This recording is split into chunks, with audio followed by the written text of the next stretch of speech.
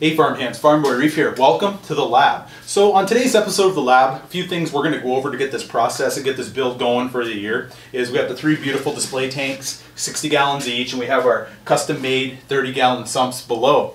So as I was building, I got a few things done here. So we got full glass, rimless, beautiful.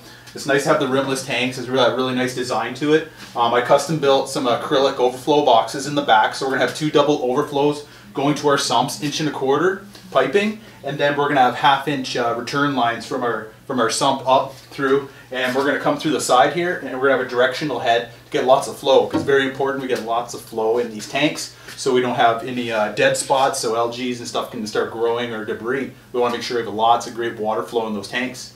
We'll have to really set them up. So we're going to have a few unboxing episodes. What equipment we're going to be putting on these tanks as well is very important. So these are the tanks, guys, and this is what we're going to be doing for a year.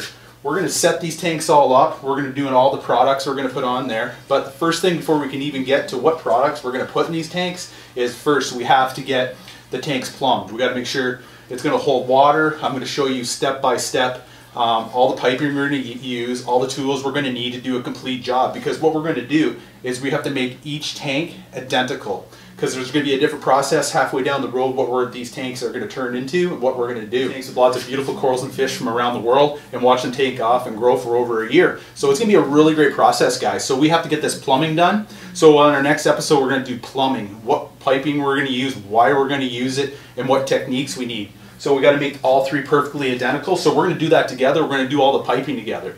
Then after we get all the piping together, we're going to start with doing the aquascaping.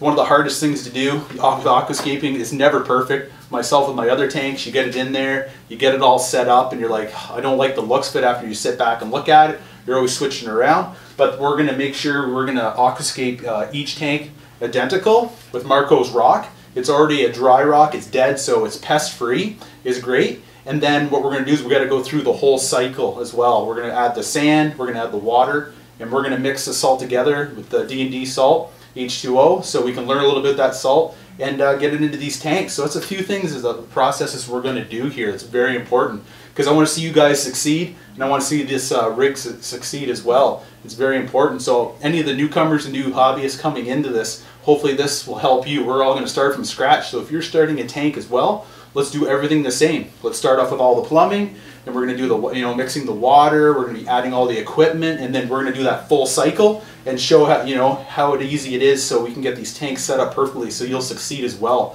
Because I see a lot of stuff going on. Oh, my water's not good. Why am I getting all these algae blooms? What's taking place? So if we follow this whole process, anybody should be able to do a whole tank build. And it's very important, guys. You want to be very successful. For all the marine animals that we're going to be put in here, we have to look after them and respect them. So we want to make sure and give them the best environment as we can. So those are some of the basics we're going to do on this rig build. It's going to be lots of fun. Hopefully you guys follow me on this journey for a year. We're going to have a great time. We're going to watch these tanks take off. And there's going to be a lot of different things happening. You're probably wondering why is this guy setting up 3 identical 60-gallon tanks? Well, you got to make sure and tune in, because you never know what's going to happen, all right? So next week, let's get that plumbing started. Let's get this system working perfectly so we have a successful system. So hopefully you guys turn in next week. Please subscribe and hit the like button.